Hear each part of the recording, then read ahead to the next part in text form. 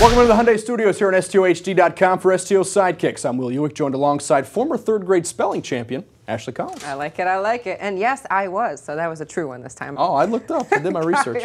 You do very good research. Here on STO Sidekicks, you guys, you go to our Facebook page and vote. We want to know what you have to think about the Browns. Sad face, insert here, okay? Our first question we gave to you guys, should the Browns have gone for the two-point conversion? What do you think?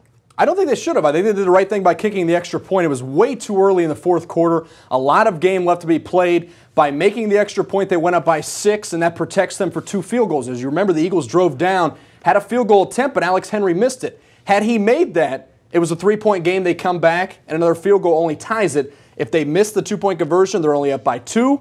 Then, after Alex Henry makes that field goal, they come back down. A field goal wins it for them. So they did the right thing way too early. Later on in the game, you can look for 2. Shoulda, coulda, woulda. I mean, we're just saying hindsight's all 20/20. these instances right here. Definitely, why not go for it? It was a meaningless extra point, I think. You know, DeQuell Jackson takes that touchdown back and scores. You're up, 15-10.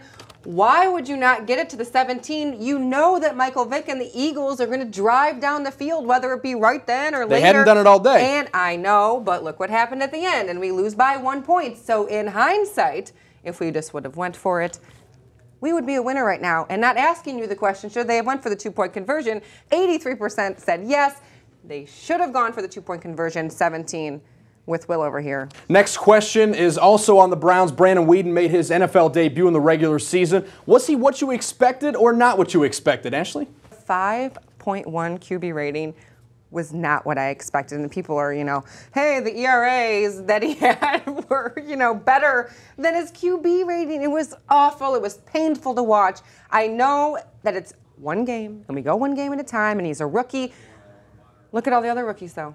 All the other rookies didn't even come close to being as bad as Weeden, so definitely not what I expected and needs tons of improvement. I think he needs some improvement, but it is about in the same ballpark what I expected. And I tend to disagree with you. I think you look at the other rookies making their start, RG3 being the outlier, had a phenomenal performance. Right. You look at Tannehill had 3 picks, Luck had 3 picks. How many yards did they Russell have, though? Wilson had How a many pick. yards did I mean, they a lot have? of the rookies struggling on Sunday, so Brandon Weeden fell in that. He knows I'm right. And also a lot of his passes to receivers, you look at some of these picks, they were knocked up in the air and the defender was able to grab it, and some of the receivers could have done a better job, in my opinion, of attacking the defender and knocking the ball down when he threw it up. 54% need a lot of improvement. We both agree on that. Right. 37%. Where is Colt? Let's not even start that. 7% what I expected and 2% better than what they expected. So they must have had very low expectations for Weeden. No, you know what? I think they accidentally voted for the wrong one. You can click the box. I think they accidentally voted for better than what I expected. So 2% have a weird mouse configuration on their computer. Get it quite right there. But now, on to the final word, guys.